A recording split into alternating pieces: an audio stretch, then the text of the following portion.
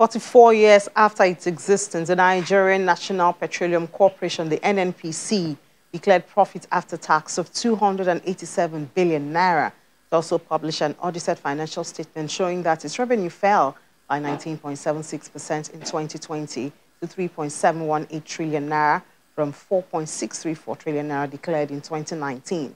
Well, we have Mr. Ajiya Umar, the Group Executive Director of Finance and Accounts of NNPC, joining us to discuss their financial statement released for the year 2020. Good to have you, Mr. Umar. Good morning. Thank you very much. Good morning. Yeah.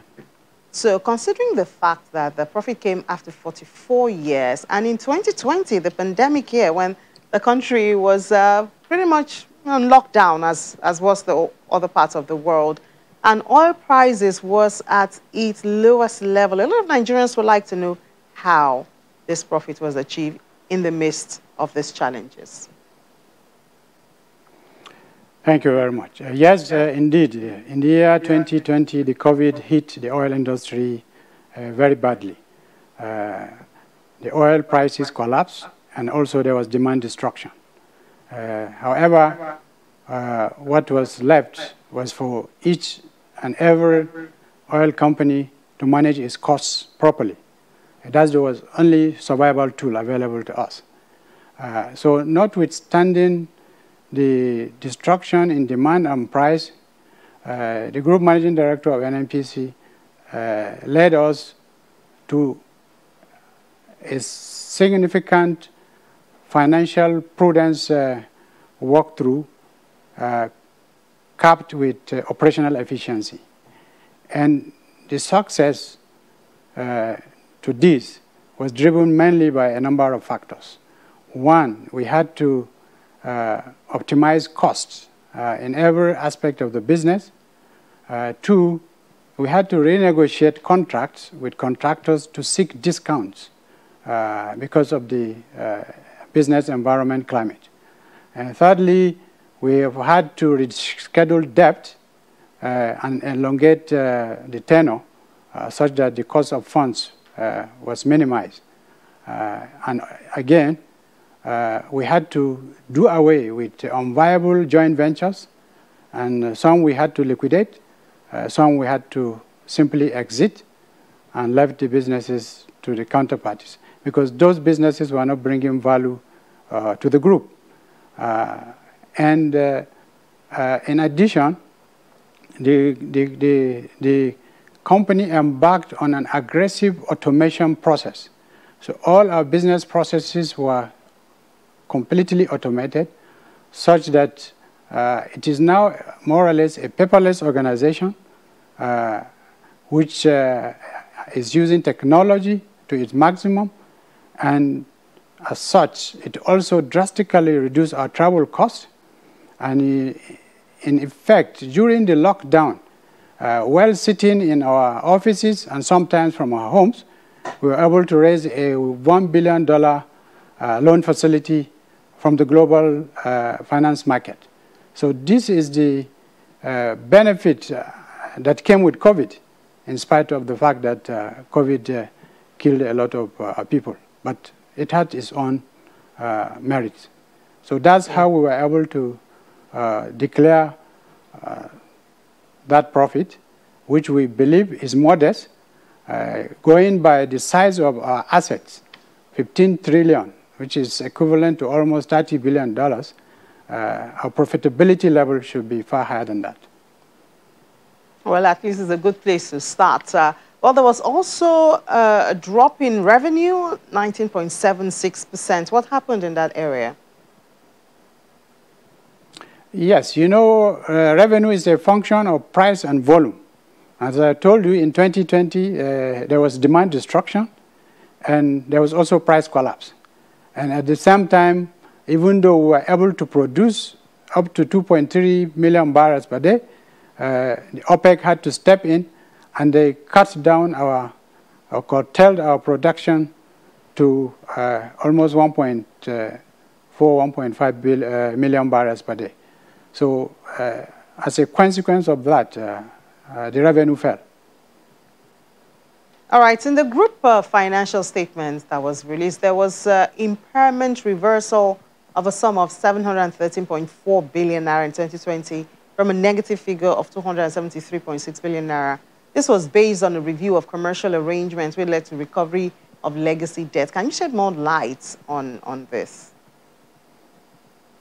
Okay, this has to do with an impaired revenue, I would say, which was actually a claim against the Federation. And this was subjected to forensic audit and subsequently a review by interministerial and agency committee, and finally approval of the NEC. As such revenue was now recognized in the 2020 P&L. But hitherto that, by virtue of the International Financial Reporting Standards guidelines, we couldn't have recognized that in our books until such monies or revenues are received within the coffers of the corporation. So that's what gave rise to that write back of 713 billion naira. And there have also been talks that perhaps the NNPC dipped its hands into the Federation account and got money that it has declared as profit. How would you react to that? That is a false statement. It is merely impossible for NNPC to dip its hands into the Federation revenues. Just to give you a summary of the series of layers of control that exists in our agency role of accounting for the Federation revenue. First of all, there is inter-agency reconciliations every month as to what revenue accrues to the Federation from the joint venture crude sales. Secondly, we have an resident revenue director from the Office of the Accountant General of the Federation in the NNPC towers, who monitors what accrues to the Federation on behalf of the Accountant General. And thirdly, there is the pre-FAC post-mortem meeting at which reconciliations are done. And finally, at FAC meeting, where the commissioners of finance of all the 36 states and FCT meet to review contributions from all revenue-generating agencies. And the numbers are scrutinized at that place. And finally, there is also the Auditor General of the Federation, who annually reviews what has accrued to the Federation and what has been remitted, and if there are any shortfalls, he raises red flag. Of course, the National Assembly also steps in from time to time when the accounts are led to the Public Accounts Committee to review how much each revenue agency, including NNPC, has brought into the coffers of government. So with all these layers of controls, it will be impossible for NNPC to dip its hands. NNPC will account for the revenues of the Federation and only deduct what is allowed and what has been appropriated by the National Assembly in relation to cost of bringing the barrels out, as well as cost of other projects that are being done on behalf of the Federation.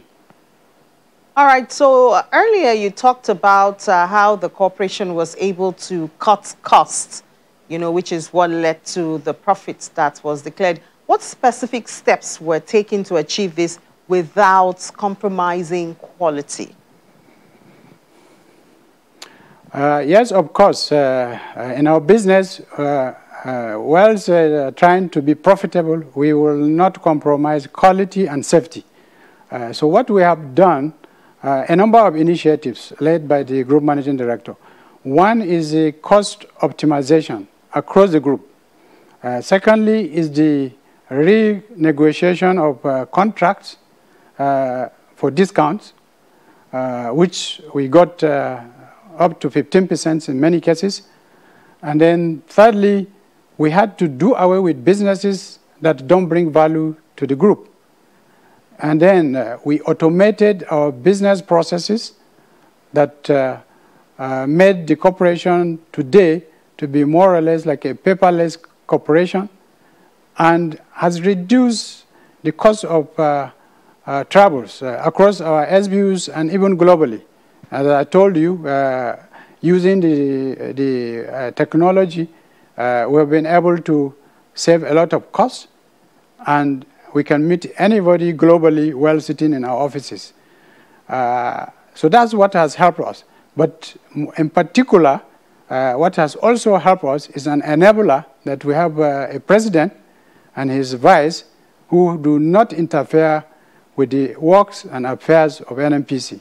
So they have given a free hand to the group managing director to run the corporation as he deems fit, and remains accountable to the people of Nigeria and to God Almighty. And it was also observed from the statement that there were no fresh investments that were made in the subsidiary in 2019 and 2020 financial periods. What could be responsible for this, considering the fact that more investments in the subsidiary could have guaranteed more profits for the group? I think the particular reference is really not investments. A couple of investments are being made in certain SBUs, but that is to do, that note to the accounts is to do with the share capital of the subsidiaries. We do not increase share capital every year. It is only when it is necessary or absolutely necessary to recapitalize an SBU that we increase its equity or transfer assets into that company. So the shareholding position of those companies have remained as they were in both years. And similarly, even the corporation itself, the shareholders of the corporation have never changed the equity of the company since its inception. Today, the NNPC Corporation has only an equity of 520 million naira.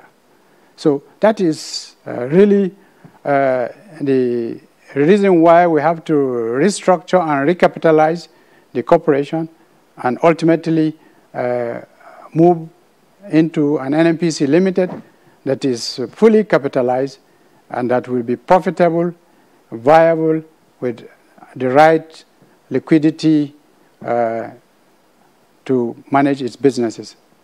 Well, it's a new dawn, I think it's safe to say that, in the oil and gas industry with the Petroleum Industry Act. And now you have your total assets of NNPC hitting 15.83. So what changes do we expect at the NNPC? And how prepared is the NNPC to effectively take advantage of the PIA now that it's been signed into law? Thank you very much. Essentially, the 15 trillion value of assets in the group will be decided as to what part of those assets will move into the new NNPC Limited once it is incorporated, and decision will be made by the two ministers, Minister of Finance and Minister of Petroleum Resources. So, in addition, the JV assets today will be moved into that new entity. So that improves the capitalization level again to such a position that the going concern of that new entity is assured ab initio from start that it is fully capitalized, unlike the corporation that had only 520 million injected by the shareholders in the beginning. So we see that with the committee already put in place by Mr. President, the new company will be incorporated in 6 months, and thereafter there's a 12-month window in which the implementation will take place, and we will see a new, brand new company that should perform excellently, competitive or comparative to its peers globally. So that's really the focus, and the committee composition is robust enough with the right quality and caliber to deliver on Mr. President's promise. All right, Mr. Umar, we just have to, because we'd like to know more about the new company you mentioned that we're looking forward to in 6 months. But we'll just take a short break now. When we come back, we'll conclude this conversation. We'd like to, having the NNPC here, and of course the PIA promises a new dawn in the industry. So we'd like to get a little bit clearer picture of how the NNPC could function with the PIA. But that'll be after the break. Do stay with us.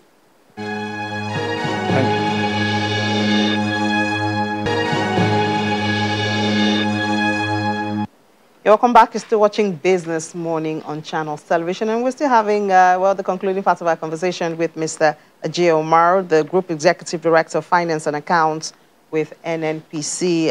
Thank you for sticking around, Mr. Umar. Well, you mentioned the issue of a new company which comes with the PIA, and we're expecting that in about 6 months. Could you paint the picture to us what this new company, this new NNPC is supposed to look like, and what differences it's supposed to bring to the industry?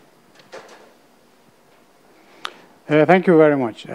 The new company will be a Kama company with limited liability. And as such, it will have its own board and management structure, which will be decided and recommended by the committee appointed by Mr. President.